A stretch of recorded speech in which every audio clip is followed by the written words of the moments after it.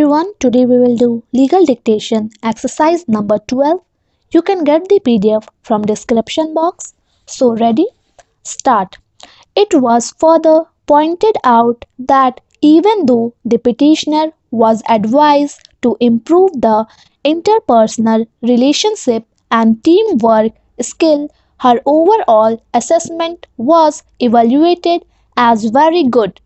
The next component of the writ petition is devoted to the allegation levelled against respondent number 3, Justice A. It is asserted that on 8 September 2011, the wife of the Chief Judicial Magistrate of X called the petitioner on her landline.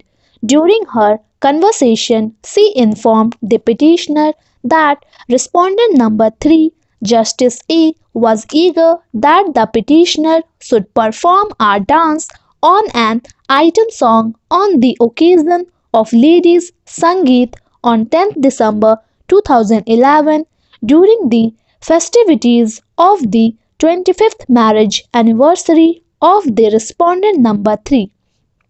It is also the assertion of the petitioner that she politely refused the invitation by giving out that she had a prior commitment of that date.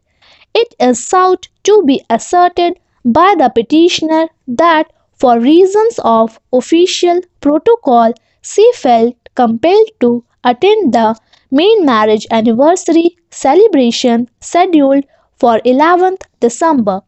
It is pointed out that she ventured to do so in the company of her two daughters.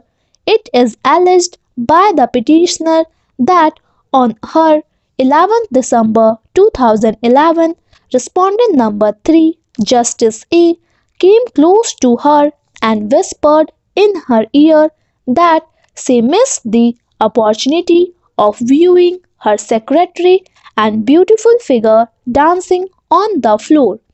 It is the petitioner assertion that respondent number 3 also told the petitioner that he wished she could see her dancing.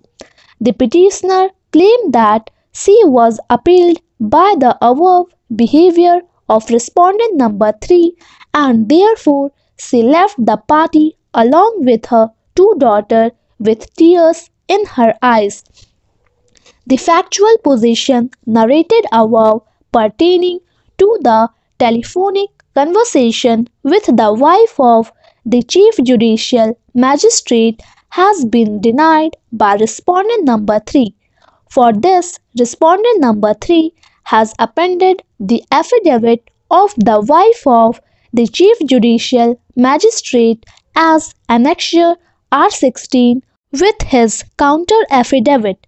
In her affidavit, it is inter alia asserted that she had neither called the petitioner on 8 December 2011 nor had she told the petitioner that respondent number 3, Justice A, was eager to watch her perform a dance on an item song.